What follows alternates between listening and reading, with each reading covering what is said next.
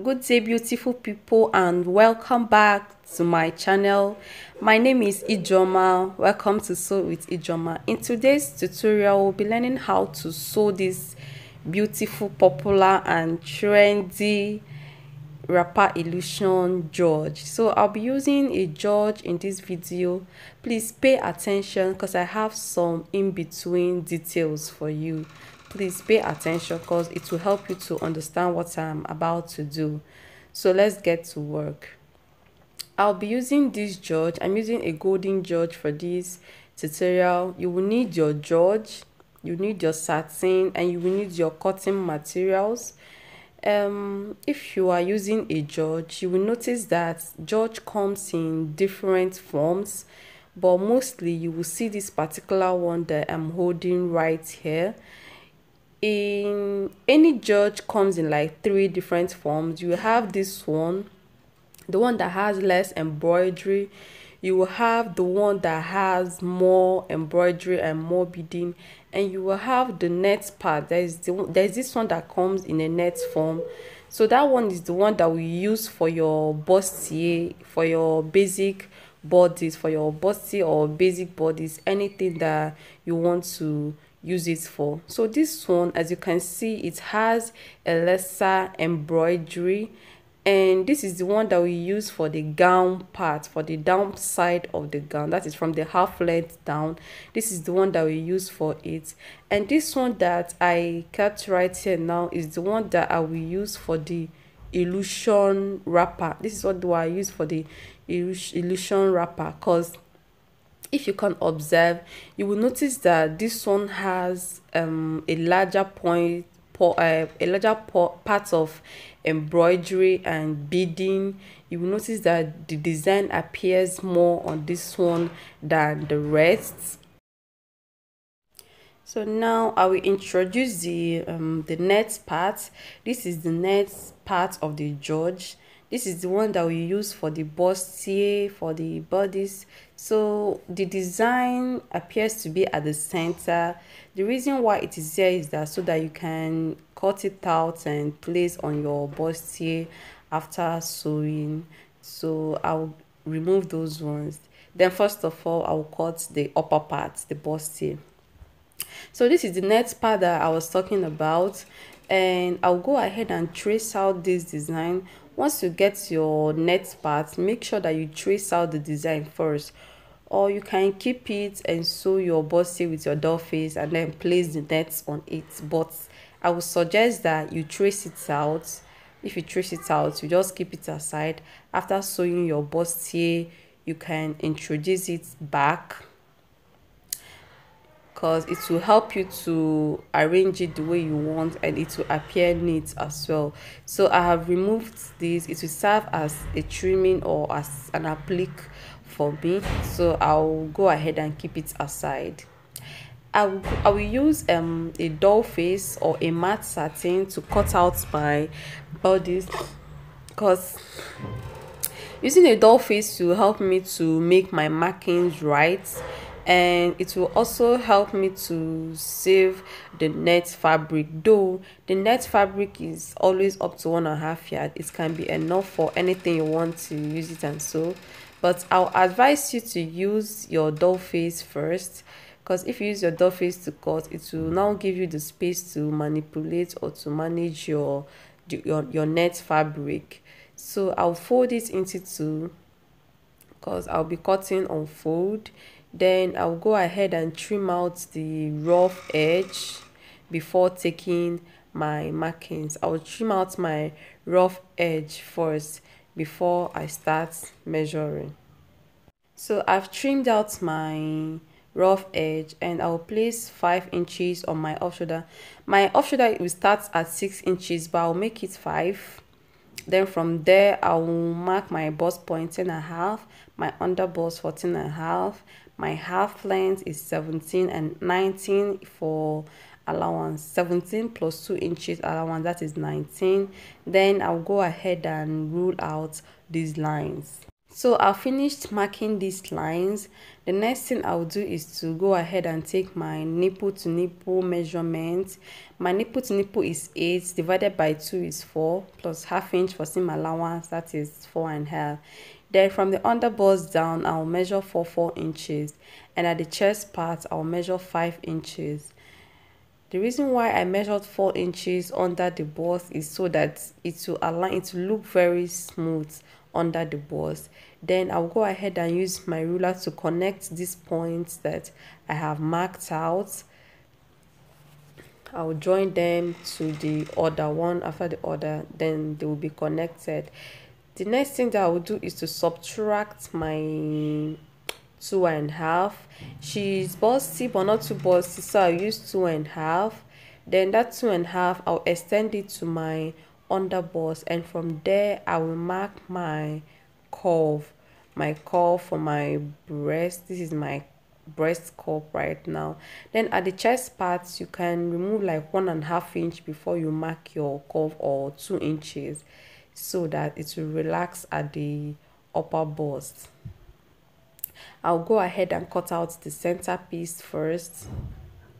So after cutting the center piece, I'll leave the neckline for now. Then I'll go ahead and cut out the 2.5 inch that I used to curve my breast cup. So I will cut that one out, and I'll go ahead and notch my under bust so that I will know where my wadding or my pad will stop. So I will notch it, and the next thing is that I will cover the curved parts and make sure that the lines align, like the lines are equal to the other, they are straight. Then I will take my body measurements, my waist divided by 4 plus 2.5 inch, then my bust divided by 4 plus 2.5 inch, and I'll mark it there. Then at the chest parts, I will measure 14 for now, though it is 10, but I'll measure 14 for now, so that after joining I will trim out and connect to my armhole. Then your armhole will stop at 2 inches above your above your bust point. If your bust point is 10, then it will stop at 8. Then I'll go ahead and cut out what I have there, and with these front pieces that I have cut now, it make it easier for me to cut my back pieces. You can cut it in any form you want, but this is how I'll cut my own. I'll place my center front for my bustier and my side. I will not give space for the breast curve because I don't need breast curve for the back. Then I'll cut out exactly what I have there, and I will make a sweetheart shape. My dress will have a sweetheart neckline, and I'll go ahead and cut out my armhole, and this will make it easier for me to cut my back pieces. Then I'll go ahead and open my zipper allowance. Then at the point where the two part of the front meet, at the middle point at the dart side, I will notch my darts, and that will make it very easy for me to cut out my back piece. Now that I am done with my back pieces, I will introduce my nets. So after cutting on my doll face, I will cut on my nets, because cutting on my doll face will give me the space to manipulate my net, like I have said. So I'll be placing my pieces that I have on the doll face on the net, and I will be cutting them out one by one. You can see this is how I'll cut it. I'll cut my center front. I'll go ahead and cut my side for the front, my breast curve. I'll cut this one this way, exactly the way I have it at on the doll face. Then before I cut the back, I would like to explain what you will use this small this small design that you have on the neck, these two small design, you might wonder what you use it for. This one is for the sleeve. If you're cutting a fitted sleeve, this is what you will use at the edge of the sleeve. In order to, you can use it at the edge of the sleeve or at the shoulder part of the sleeve in order to add in order to spice it up. You fold it this way, you fold and fold again, then you cut your normal fitted sleeve. But for this George, I'm not cutting a fitted sleeve, I'll be cutting a cape sleeve. So I'll cut it out.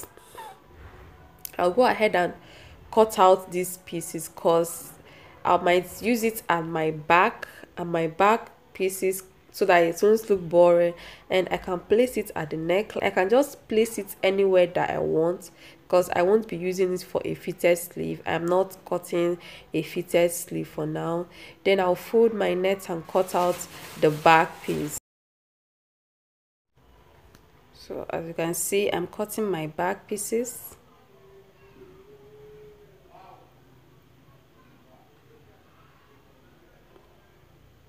And I am done. I'll go ahead and trace these two trimmings. I'll cut them out and keep aside, and I will use it. I will show you how you can place it. You can tack it down or you can use your gum and place it on the back part. So this is my back pieces. I'll place the net first,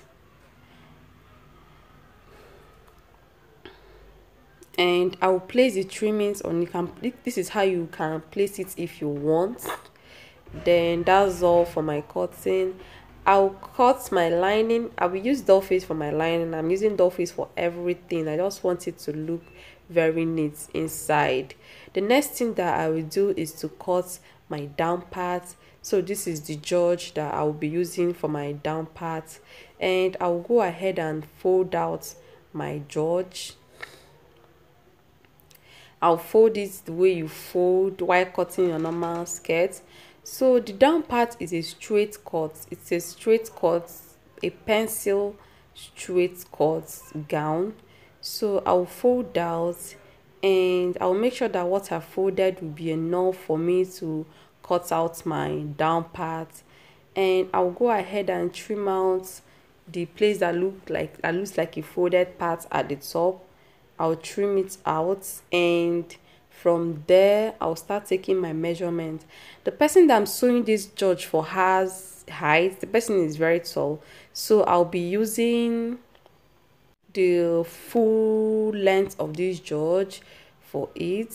And from there I'll start taking from the plain side, I'll start taking my body measurement. Remember that I said that I will use the George that has less embroidery for my inner parts, for the inner part of the skirt. So from the place where I've trimmed out, this is the waistline part, I'll start taking my body measurement.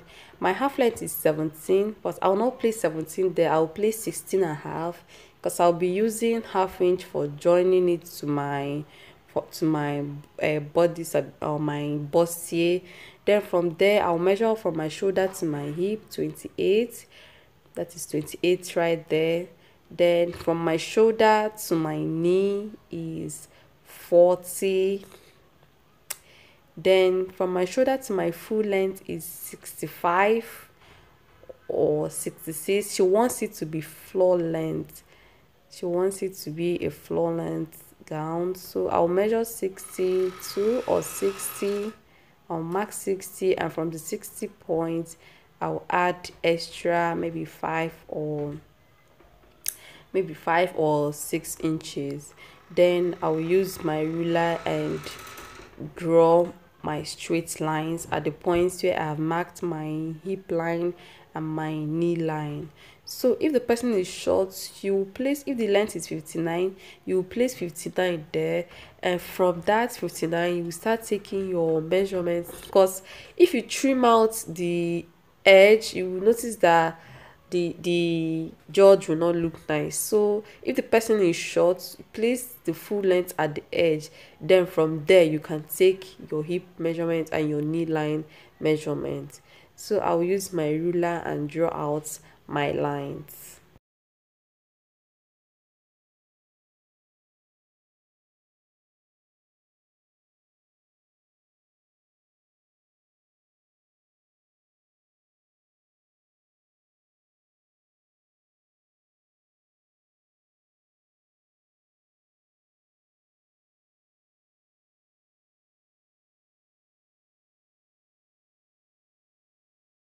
So I'm done drawing my lines, and I'll go ahead and take my waist measurement. The waist is 27 and a half divided by 2 divided by 4 is 6.75 plus 2 inches, and you will mark it. The hip is 40 divided by 4 is 10 plus 2 inches is 12. You will mark your 12. The knee part, at the knee part, you mark exactly what you have on your hip.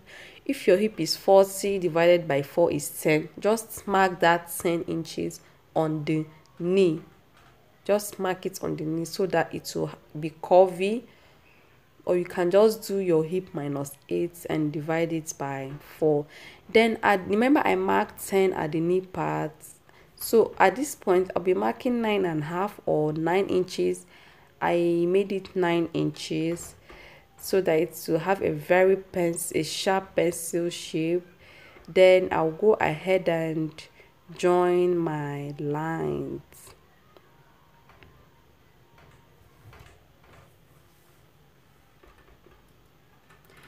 I'll use my ruler and join my lines.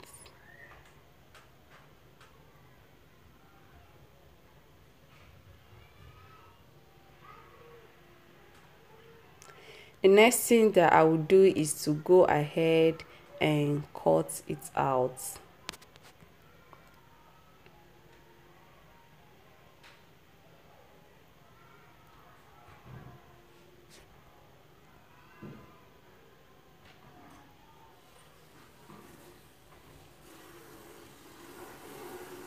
I'm done cutting my front piece.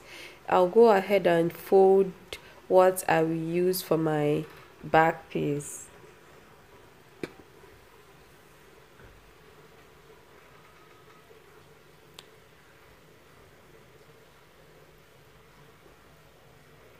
So I'll go ahead and fold.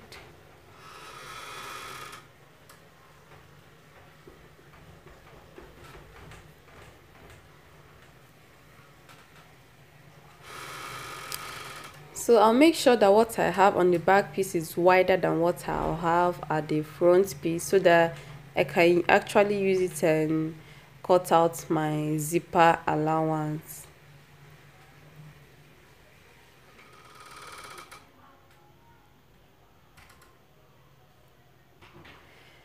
So I'll cut what I have on my hip side exactly on my back, but at the center part, that is where my zipper allowance will come in. I will use 2 inches for my zipper allowance, and my zipper allowance will stop at my knee part, on your knee exactly, or like 1 inch or 2 inches above your knee line, depending on how wide you want, how long you want your slit to be. My zipper allowance will stop there. I'll tell you the reason why my zipper allowance stopped there. I'll use my ruler and connect the lines for my zipper allowance.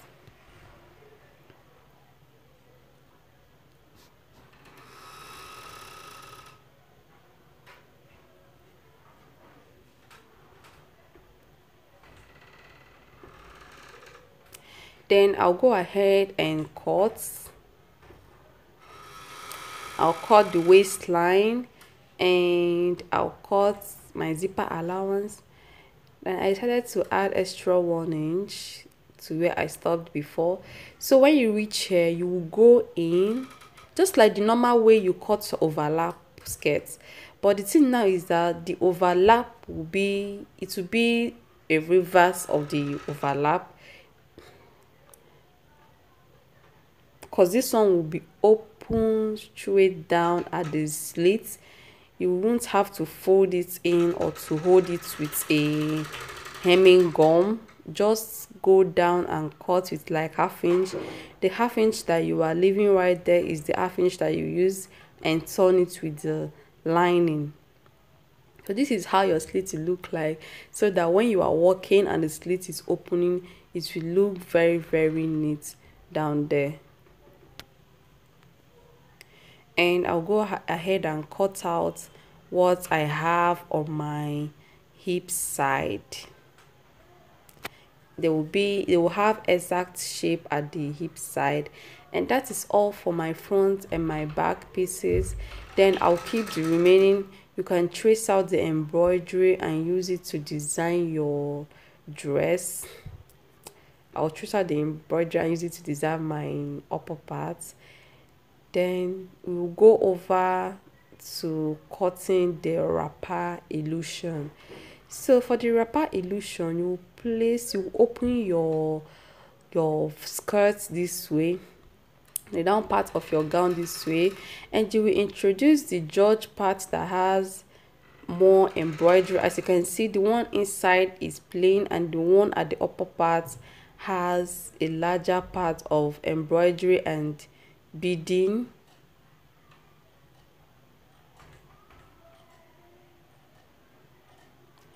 So you will determine where the edge of your George will stop. Maybe it will stop very, very low and you can take it high, but this time I just want it to come down a bit so that they will align, so that the difference won't be too much.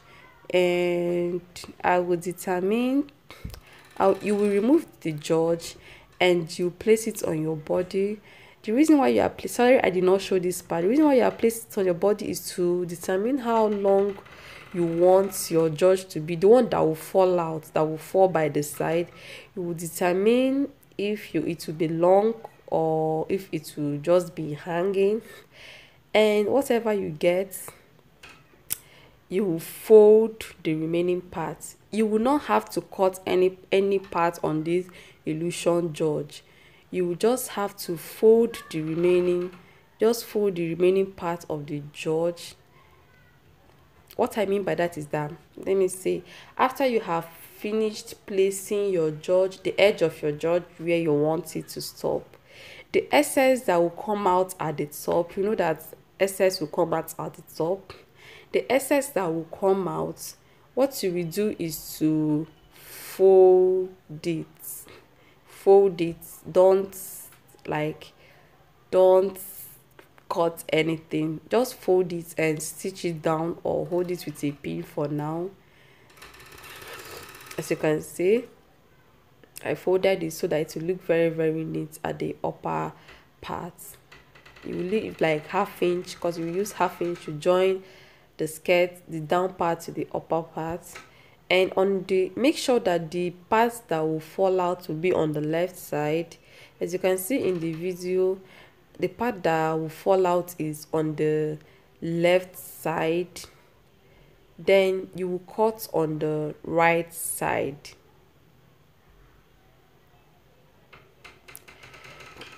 If you are cutting, you make sure that the shape of what you are cutting and the shape of the gown, of the down part of the gown, is the same. I can see through this, but if you cannot see through it, you will turn it upside down. Just make sure that the shape of the hip and the shape of the waist on the right side are the same. Then if you shift it in, you will see that the left side is longer. This is the side that will fall down, that will fall out like a wrapper after you must have finished stitching it down. You will not have to shape this side, just shape the other side and raise this wrapper side up. When you raise it up, you will shape it and this wrapper side will just fall on its own. I will upload the sewing video very soon. Please do make sure to subscribe, because I'll upload the sewing video. Or the sewing video, in the sewing video you will see the process that I went through to achieve the gown. So this is all for it. You can pin it down and test it on your body to make sure that you have gotten what you want. So the next thing that I will do is to cut out my lining for the skirt part. I'll cut my lining for my back piece and my front piece. I'm using a satin for my, because I want it to look rich and neat. If you can get a good lining, you can actually use a good lining for your George, but I'm using a satin for it. I'll just go ahead and cut out my lining exactly the same way I cut out my fabric, because this is what I'll be using to turn it so that all the parts will be finished and equal. As you can see, I'm cutting my back parts.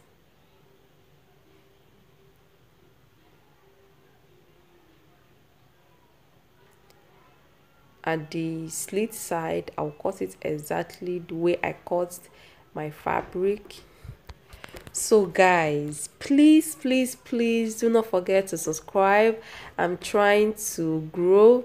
Please do not forget to subscribe, and don't forget to hit the notification bell, because anytime I upload a video you'll be notified, especially when I have uploaded a video for the sewing tutorial. So guys, please do not forget to subscribe, click notification bell, and like this video. God bless you. I'll be back with my sewing video very soon, probably before the end of this week. Thank you guys very much. Thank you if you have reached the end of this video. God bless you for me. I love you guys. Bye.